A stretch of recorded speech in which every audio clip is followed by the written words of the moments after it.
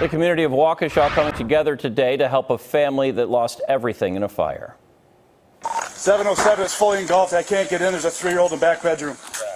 We showed you this video last week. It's when a firefighter and a police officer pulled a 3-year-old boy from a home in West Allis. The house was a total loss. The family says the 3-year-old boy and his mother were also injured. And tonight, the family tells us that young boy, MJ, is now back at home.